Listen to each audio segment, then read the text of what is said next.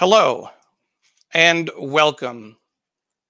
Thank you for joining us for this tribute to Robin Herman. My name is Neil Parekh, and I'm going to be hosting today's tribute.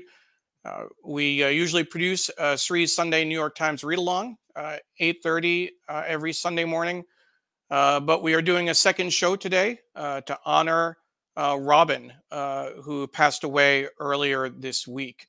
Um, as you can see from the New York Times obit, when hockey teams barred female reporters from men's locker rooms, Robin pushed back, breaking through a barrier and campaigning successfully for equal access for women. We will be joined by Melissa Ludtke and Lawrie Mifflin, who both worked with Robin over the years. Melissa actually sued the Yankees to get access to the clubhouse and is the author of a book in process about her lawsuit against Major League Baseball. She and Robin both covered the NHL at the same time. And in the obit, Lawrie tells a story about when she and Robin had sometimes been mistreated by players. But she added she was undeterred as they strategized about gaining access to more locker rooms on the road. We will certainly ask her about that when she joins us. But first, we just want to share a few pictures of Robin. Some of them were sent by her husband, Paul Horwitz. So let's just take a look at some of these pictures before we bring on Melissa and Lawrie. Robin as a little girl. We have, let's see, with a trophy she won, playing hockey. Robin in the newsroom. This is a great shot of her in an NHL locker room. One of the many angry letters she received. Certainly people were not thrilled with what she was doing, breaking those barriers. An article, her own take on equal rights and her access to the NHL locker rooms. She was also a street reporter with a Verdi Requiem poster. Some of these are family photographs that Paul Horwitz sent us. So thank you again, Paul, for sharing those with us. This is a picture of Robin with her family. This is the day that she and Paul both had front page bylines at the International Herald Tribune. So that was certainly a great. She was a very proud Princetonian. Excuse me, Princeton Tiger. She wrote for the Princetonian. This is her at a reunion. And this is Robin with Melissa on the left and Jane Levy in the middle. Two women reporters get the bare facts. Just one of the ways that her work was, shared. Obviously, you can see the way that they covered her work in front of a game board, a listing board for sports. This is her schedule when she covered the NHL versus Russia. Another headline, sports writer Herman shatters all male barriers. Women's locker room visit stirs up world of pro hockey. And then this is a nice shot of her in Iceland. We also will see some of Robin's paintings. I know that Melissa has a painting of hers at home, so we'll be sharing that as well. So this is definitely, and this is a nice picture of Robin and Paul. So with that, we want to bring in our guests, Melissa Ludtke and Lawrie Mifflin, to share some of their remembrances of Robin. Lawrie, Melissa, thank you so much for joining us. I really appreciate it. Lawrie, we'll start with you if that's okay. Sure. Tell us about Robin. I mean, all these years later, what do you remember most about her work, in general? Well, thank you. Thank you for having me, Neil and Sree. I think everyone remembers that Robin broke down the barriers by being one of the first two women to go into a men's locker room to report. But what I remember most is that Robin was one of the best hockey writers on the beat in that time period. And I think that that's really important, partly because women had to prove that they were as good as men in order to keep being hired into these all male professions, and especially sports writing. There was an assumption that a woman couldn't really know as much about sports as a man. So one of the things, I will share personal reminiscences, but I think it's really important to say that one of the great things about Robin was she was a tremendous reporter and a tremendous writer. She was good at both those things, and she was as good as or better than any man on the beat. Absolutely.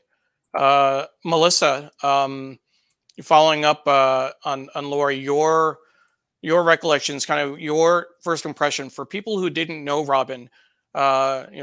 Certainly people know her by reputation and are hearing about her story. What is it? What would you want people to know if they didn't have a chance to work with her, or didn't have a chance to, uh, you know, be friends with her, to be in her circle? What's the one thing people should know about Robin?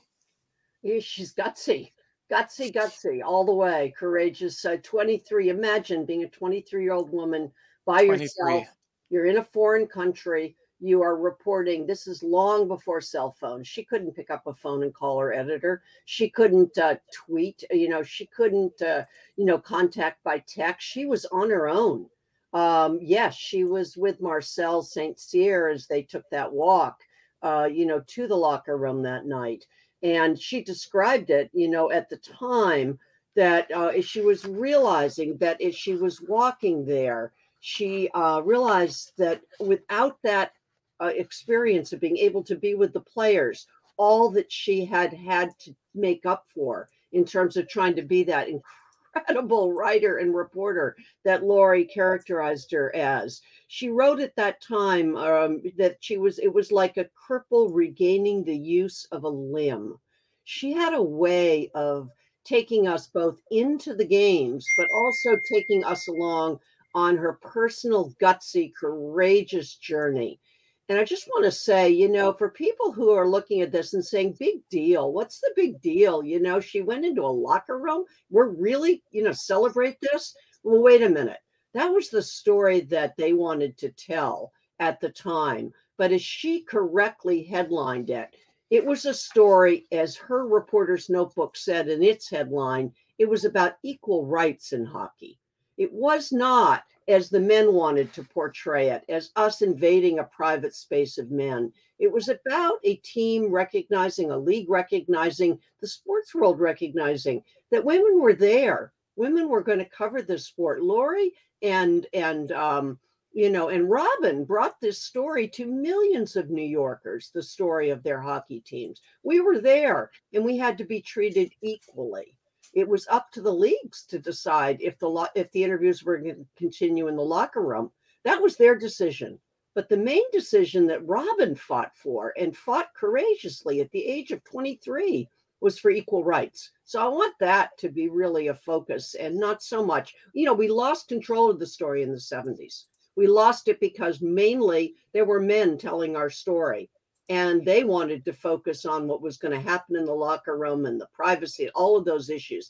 And their stories did not contain that word equal rights. So in tribute to Robin, let's take that word back that she gave us, that struggle for equal rights.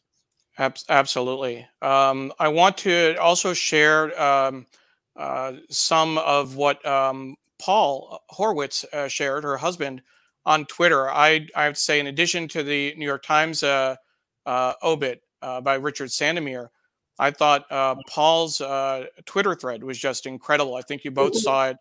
I know he tagged you in the piece, but I mean, just to, I mean, great writing, but you can also see the love coming through. Waking with a broken heart in the middle of the night, 48 hours after the death of my wife of 41 years. And he's reflecting, everyone's piecing it back together with the Association of Women in Sports Media, NHL tributes and memories. But he added some things that people didn't know about. That as a kid, she watched tons of sports. And when some boys barred her from a neighborhood game, she popped the ringleader in the schnoz and later got a private Attagirl from her mother. That's the Robin you knew, right? Who would pop someone if they needed it. And this is that picture in front of the board. She wasn't related to anyone at the Herman Sporting Goods chain, but someone assumed she was and thought that he was marrying into money when they announced their engagement. She was wearing a red Diane von Furstenberg wraparound dress when he first noticed her, and he thought her necklace was a crucifix and asked her out anyway. She was Jewish. They messaged each other secretly using the aliases Boris and Natasha. Did you know about this at the time? I think it was secret. It was secret? And they didn't. How long did they keep their relationship under wraps? Neil, I don't really know. Oh, you don't? I mean, as Paul said, that was secret. That was their it was an intra-office romance. But they were a great couple, without a doubt. Yeah. Sure. She was a union girl, supported the newspaper guild, which was great. She also covered fires and AIDS and gold madness in the Diamond District and the Iran hostage crisis. And she wrote for the Metro Day column. I mean, she had a really wide career. And this is just a great thread. I certainly encourage people to check it out. You can Paul Horwitz at Paul Horwitz on Twitter. Neil. Yeah. I'm pretty sure that he pronounces it Horwitz. It's a V. Horwitz. Horwitz with a V. Horwitz. Yep. My apologies. V as in victory. V as in victory. Got it. Horwitz. I'll work on that. And Verdi. And in Verdi. And they were V as in Verdi. Yeah, good. And in Verdi. Melissa. And they were married for 41 years. Yeah. 41 years. Absolutely. They lived in Paris for a while, right? In France. Yes. Paul was working as an editor for the International Herald Tribune. And they made lots of friends there, as they did everywhere. Mm-hmm. Mm-hmm. So in the time that you were writing, with her covering sports, to now, have you seen that evolution in terms of the way women have been treated? How much progress have we made since these barriers had to be broken? Since you had to bust open the Yankees locker room, she working with the NHL, etc. What kind of progress have we made since then?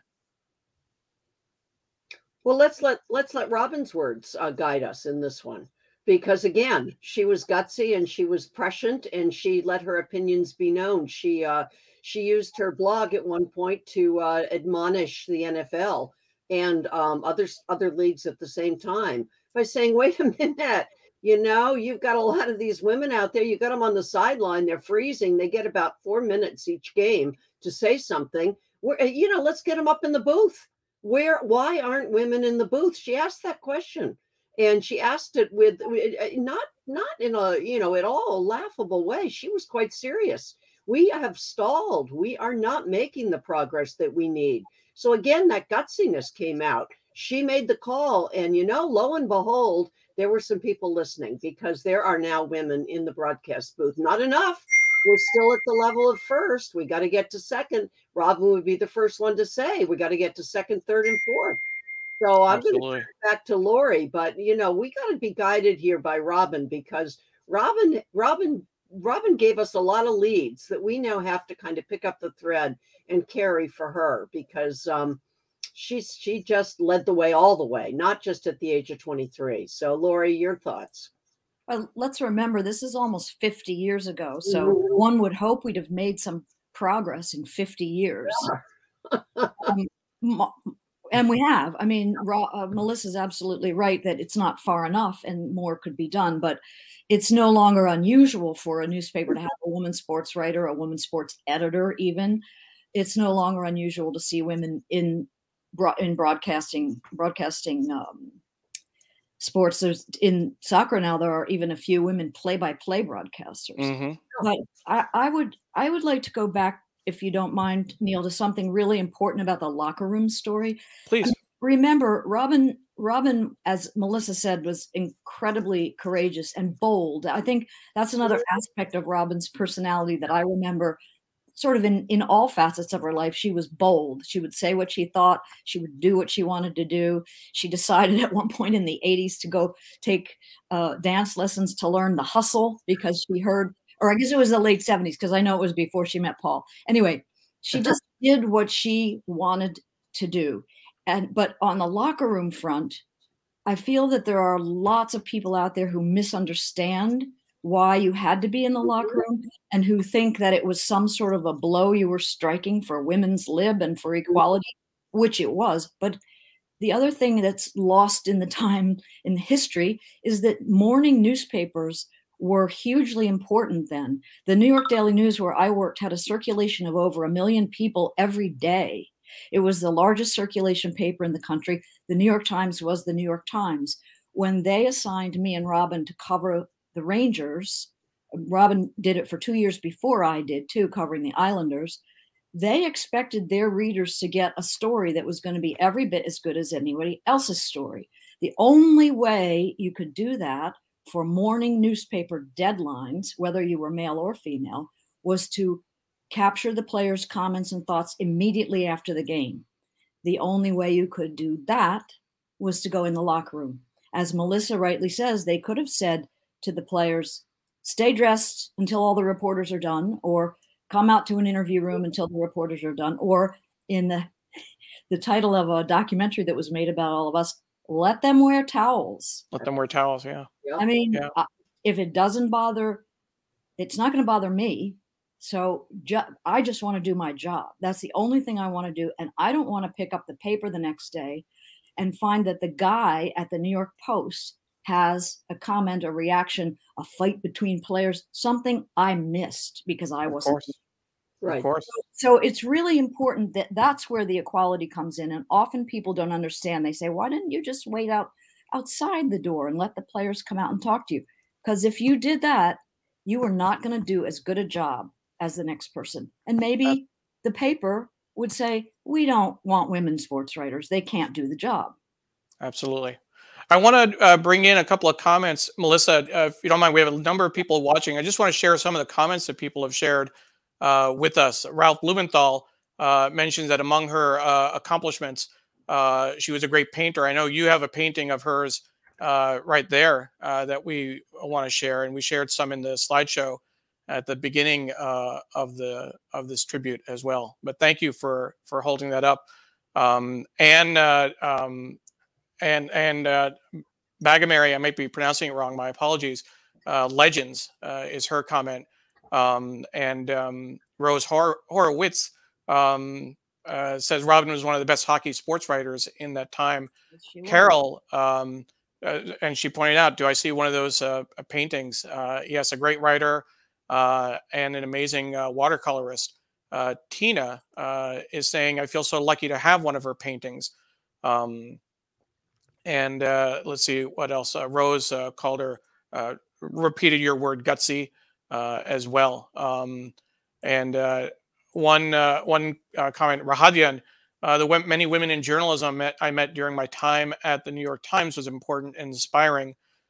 His goddaughter, Kayla, is now 7, and since she was born, wanted to instill an attitude that she can do anything to which she sets her mind. And he's grateful for the Trailblazers.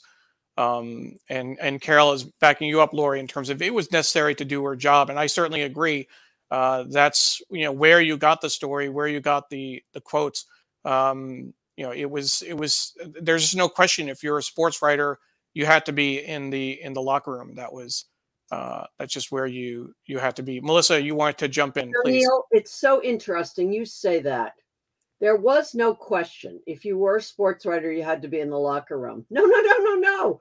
There was a big question about whether we could be in that locker room. That's what Lawrie thought. That's what Of course. Robin thought. There was a huge question. And think about 2 years, Robin was the best sports best coverage of the NHL, and she did it outside of that locker room.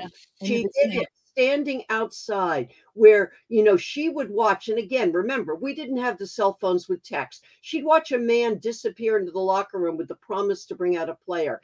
And meanwhile, those minutes tick by.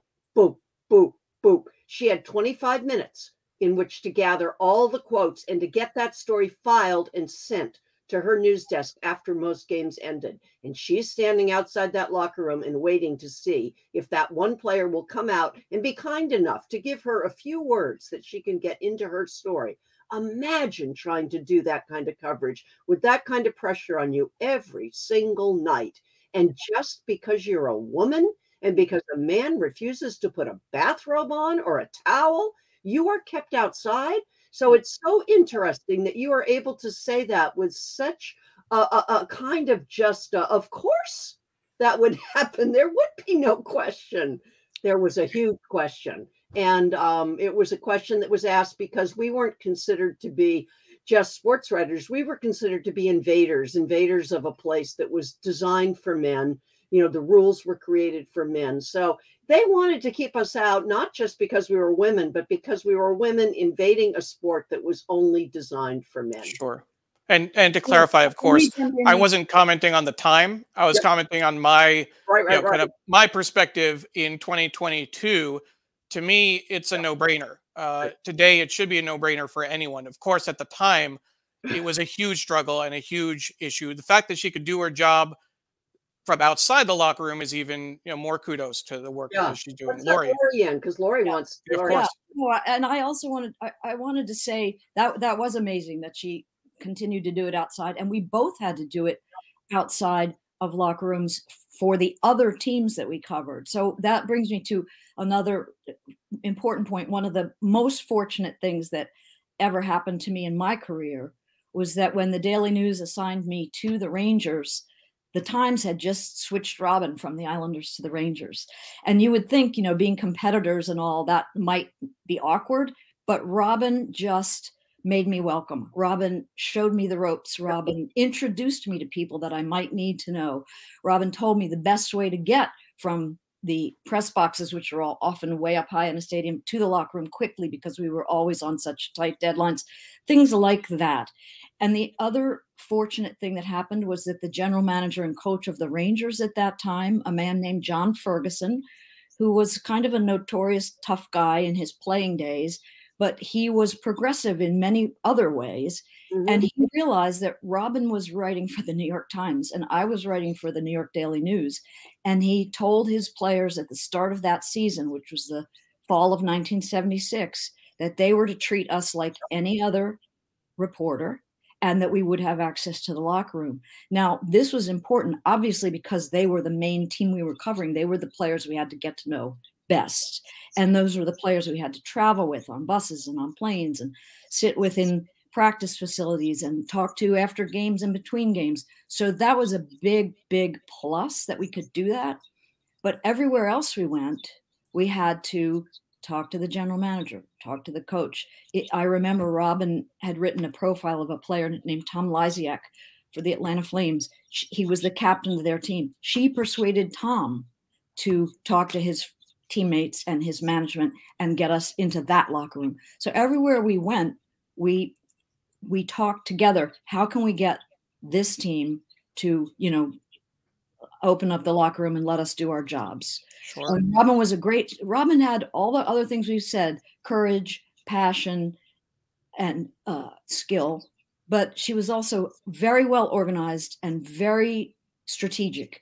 And we would sit down together and figure out how to approach the next coming weeks of the season to get this done.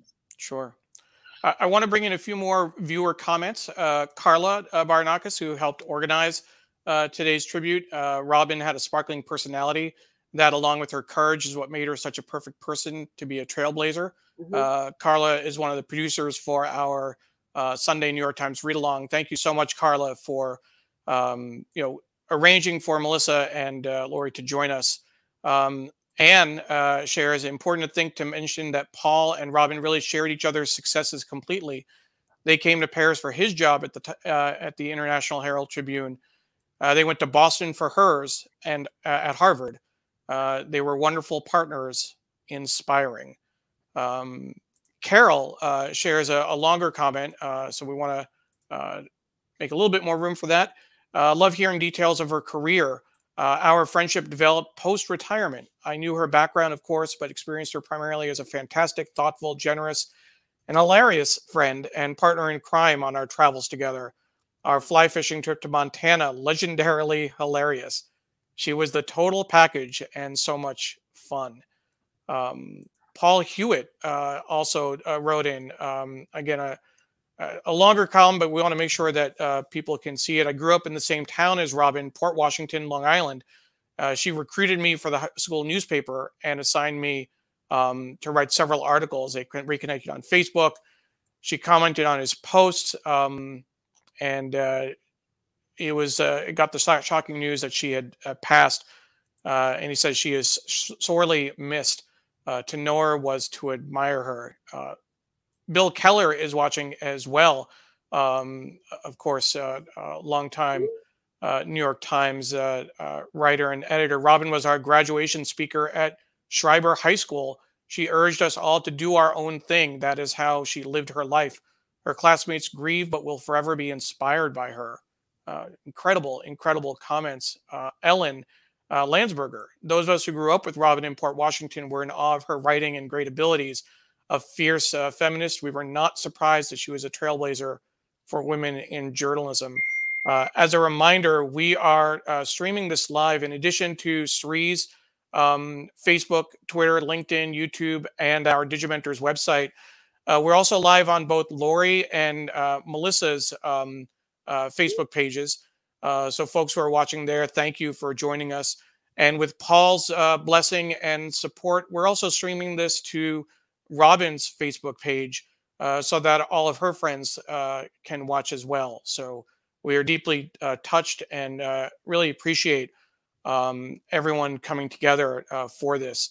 Paul actually shared this. This was from the tweet that we shared earlier, that when he first noticed her in the newsroom. And we have this from Anne, who was also watching the show. She started with Paul's comment, allow me to introduce myself. I'm the man who accompanied Robin to Paris. And she said to Robin, your reputation preceded you. I was in awe of you before we even met.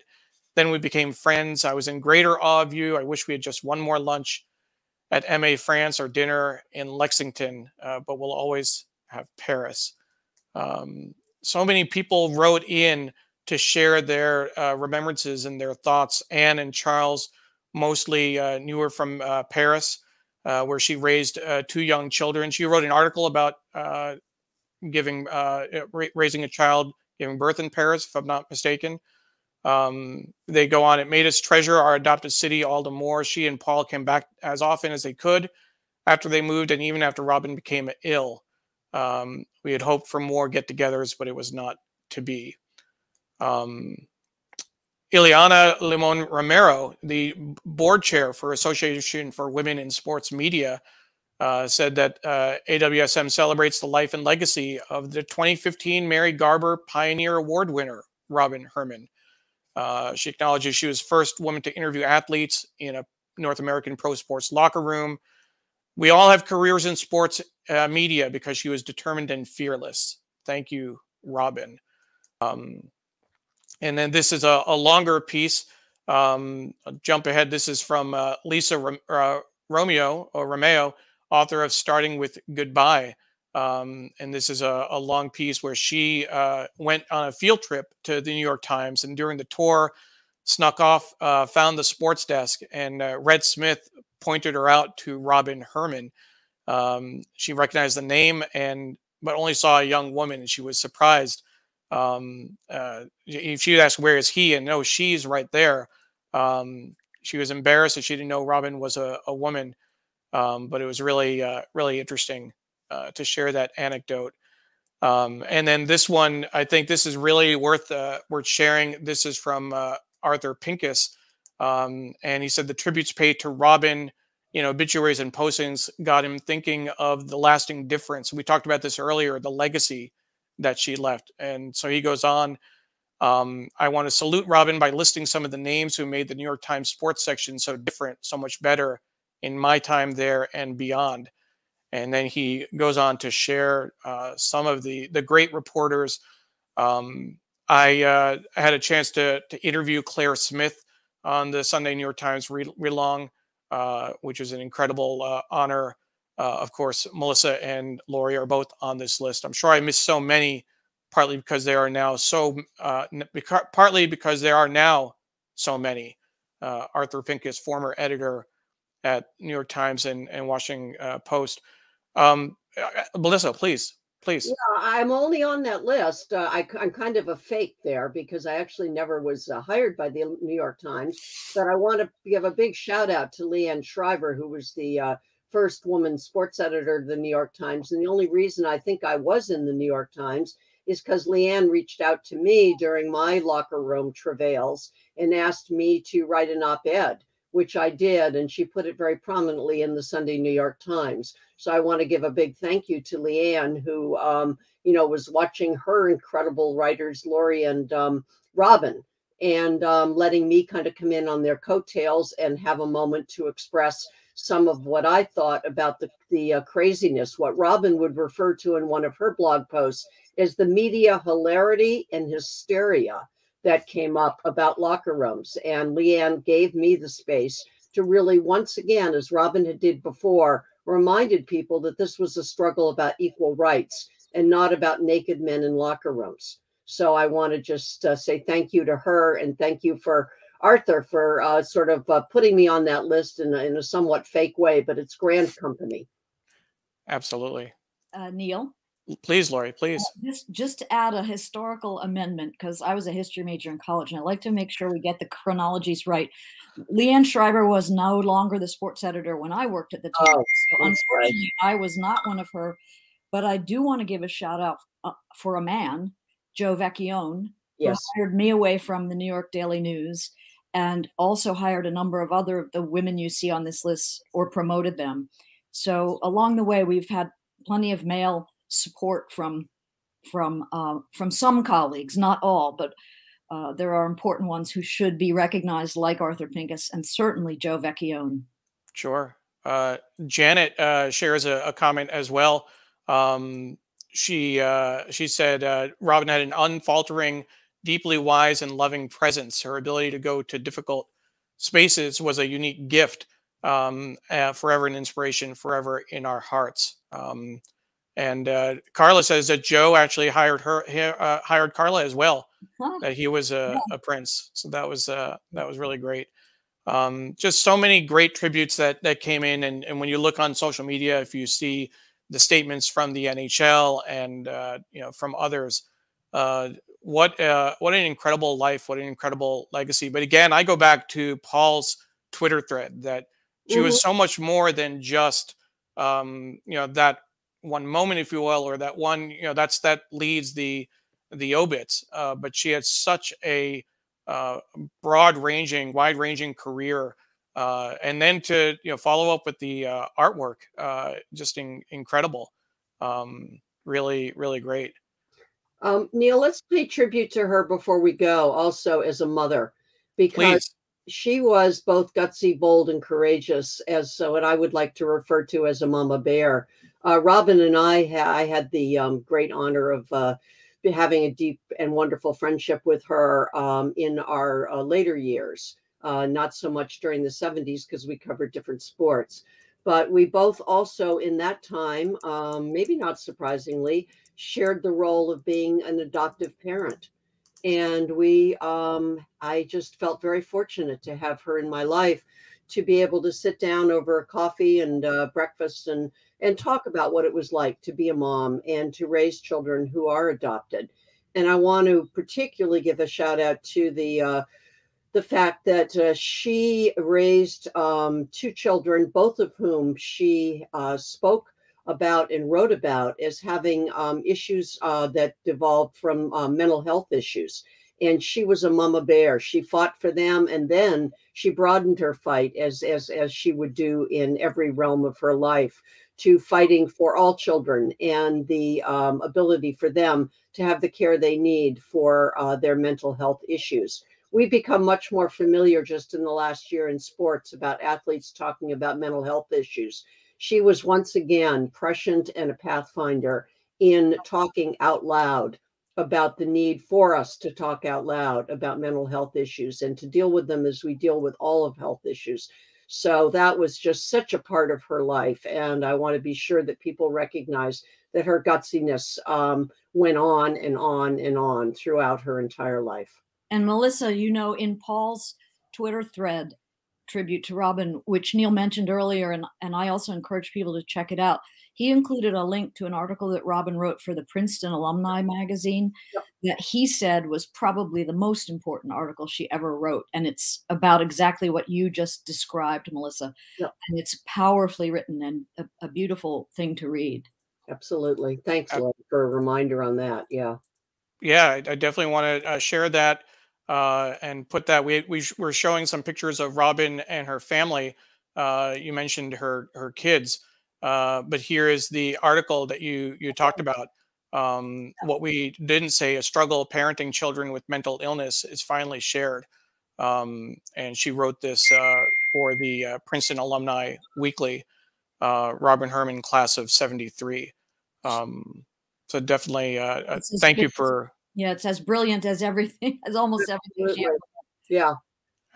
Absolutely. And her kids, Carla is telling me her kids' names are Zach and Eva. So that's really, really great. You know, we have a couple more comments that have come in, and I just want to thank people for watching and acknowledge Stephen. Says, knowing Robin for well over half a century, the thing that I remember most is that she was a kind, wonderful, caring person and a great friend in all spheres of her life. Robin Krasny wrote, one of my favorite memories was trailing around her at the last U.S. Open final at Forest Hills in '77, won by Guillermo Vilas. The place was a mob scene. As an era ended, she pushed through. Carol, deserving of every accolade, just an amazing human being. We are lucky to know her. Absolutely. You know, we're thrilled that and Anne actually shares she was a member of the first class of women to be admitted to Princeton as undergrads. And if when we were talking earlier, we were talking about that earlier, Lawrie. That was something at that era. It was a class of '69, entering class of '69, was it? Or it was a class of '73 that entered in '69. Yeah, and you were also in that same year. Yes, I was in that class at Yale, and Robin was in that class at Princeton. Yeah, so that's just that's another thing that is so long ago people don't realize it, but back then only 2 of the 8 Ivy League universities accepted women. Only 2 of the 8 until 1969. Yeah, and in fact, when she went to write for the Princetonian, she had to fight even back then to be able to cover sports, right? Typically, they give everyone 2 beats. Something in sports, but they didn't give sports assignments to women. Well, they did once Robin asked them to. Once Robin asked her to, exactly. David K. Johnston is saying, "Good to see Melissa, another sports coverage pioneer." And David was a guest on our show just a few weeks ago. Thank you, David, for tuning into this.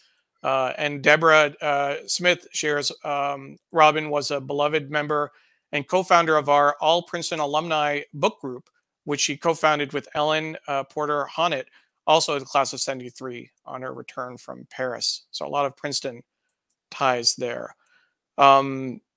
Any final words? I know that we wanted to make sure we didn't go too long this morning. We want to definitely do her, do Robin right. Any final thoughts, Lawrie or Melissa? I just want Paul and Eva and Zach to know that we feel very lucky that they shared her with us. They had just an amazing wife and mother in their life, and I felt very privileged to have the time I did as her friend. We were Robin and I were roommates at a sports writers conference. Oh my God, maybe about a decade ago now. And we just had the best time that weekend. I thought, oh my God, if they have this kind of fun at home, I want to be there. So we're thinking of Paul, and I'm, certainly Zach and Eva, and sending our love to them, and hoping that, our words are of some comfort, and certainly our love for Robin is there with you. Absolutely. Liz shares such a beautiful tribute. Thank you, Melissa, Lawrie, and Carla. And of course, thank you, Robin. Neil, Lawrie, your thoughts? Liz is another of the inheritors of Robin's legacy. Liz was also a sports writer at the Times. And I would agree with everything Melissa said. I didn't know Robin as well later I knew her, but I wasn't as close friends later in her life as Melissa was. I feel that it's important to say that even though she's going to be remembered for being a pioneer, and for very good reason, that was just a small portion of her career and her life. She lived her whole life with that same can-do, enthusiastic, brave spirit, and she accomplished a lot of other things in her later career, which we aren't having time to talk about now, but which she should be remembered for and admired for. Absolutely. Gary H says, thank you, Lawrie and Melissa. Beautiful conversation. Anne says, merci beaucoup. Honored to have been here for this amazing tribute to an amazing woman.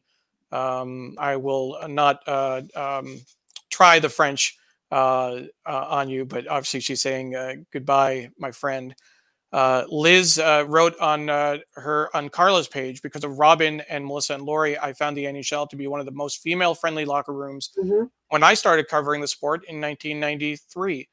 Tampa Bay Lightning for the St. Pete Times, then covered the NBA for 7 years for the New York Times. Couldn't have done it without you three. You are all my heroes. And Helen says, beautiful tribute. For those of us who knew Robin growing up in Port Washington, we are grateful for her friendship. As we mentioned, this is a tribute that our New York Times read-along team organized for Robin Herman. Usually on Sunday mornings at 8:30, we do the Sree Sunday New York Times read-along, where we look at the newspaper and interview guests, from the Times and from elsewhere. And today, after today's show with Dean O'Connor, we want to do this special tribute for Robin. What I'll do is I'll close again. If people didn't get a chance to see the beautiful pictures that we have of Robin, some sent by Paul, some family photos that were sent from by him that weren't shared on social media, and we'll close out looking at these pictures together, if that's okay with folks. And if people still have comments, we will share them on the screen. Thank you for doing this. Thank you. Yes. Absolutely. And it's wonderful to be with Lawrie again, too. You too. It's what you want to do, when someone passes away. This is a way, honoring their memory. You want to do it in community. You want to do it with people. And in this case, obviously you're getting to do this with people who knew her and admired her and loved her, but you're also bringing her story to a larger audience. Yeah. And that's special as well. And these are those family pictures again. Her Princeton reunion picture.